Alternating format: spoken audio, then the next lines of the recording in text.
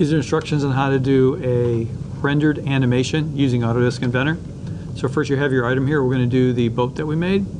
And so first thing you have to do is kind of get it the way you want to look at it. I'm going to go with about like that. You want to make sure that you can see all the things you want to see. And you can change that later if you need to. Then we click on View up here. Click on the View tab and Visual Style. You'll see all these lines that are here. If I click on Realistic, they all go away, and you can see that it looks a whole lot better. I'm going to zoom in just a little bit. You can see that. And so now up here, you also have shadows. If I click on that, just so you can see what they all look like. These do slow down the animation process, but I'm going to put them in so you can kind of see what they look like. So that is basically as realistic as it's going to get.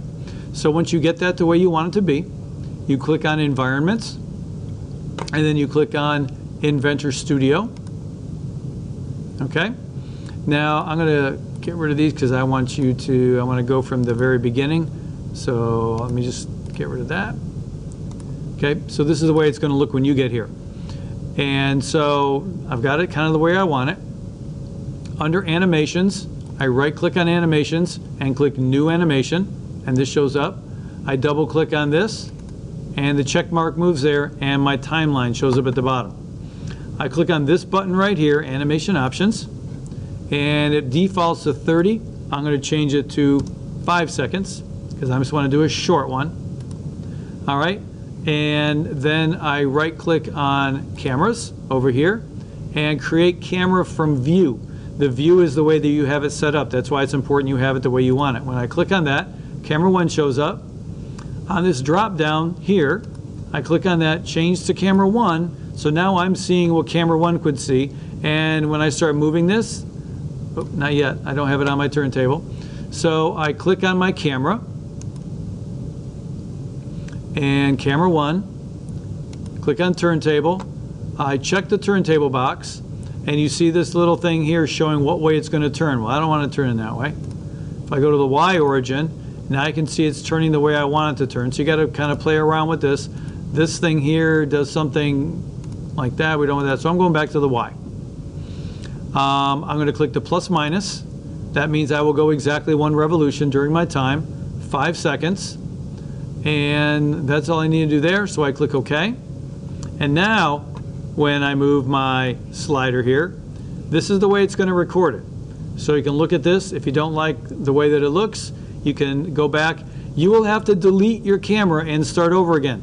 If you try to edit it or make a new camera, it will try to do it after that timeline and it'll mess up. So the easiest thing to do, if you don't like the way it is, delete that camera, put in another new camera, start over again, and click this. You know, do everything but start over again. But don't leave this here. Try a new one.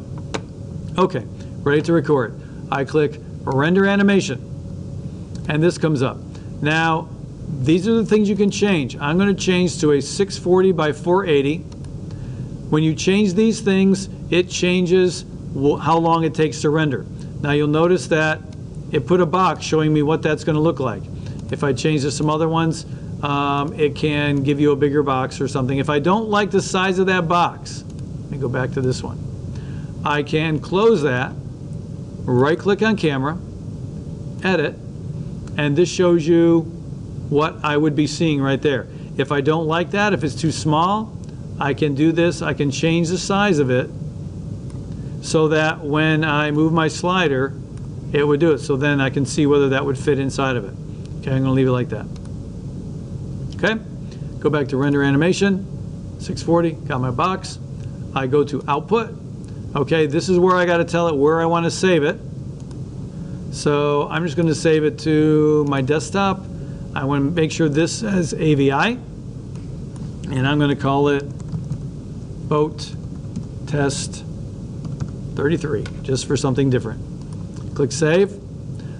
This I need to make it 5 seconds because that's all I want to record it to.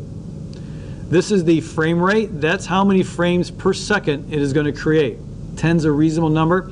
If I go to a higher number, if I go to 15, then it's going to do 15 for every second of movie. I'm going to leave it at 10. I go to Renderer, and I'm going to render by iteration. So this is how many times it kind of runs it on my, depends. Again, I'm going to make this 20, and you'll see what the output looks like when I get done. I want this to be high, 20 and 10 frames per second. So now I click render. Make sure this is on Microsoft Video 1. I'm going to leave this at 75. This is also something I can change. If I made this 100, again, it would take longer to run. So I'm going to leave that there. I click OK.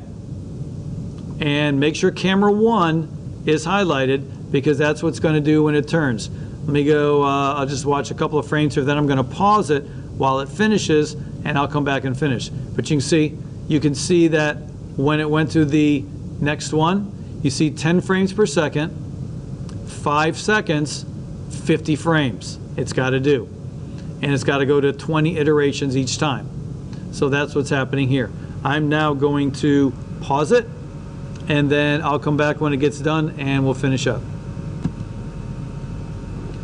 Okay, so here we're on our last one, 50 out of 51. Got just 2 more left here. You can see the iterations coming up.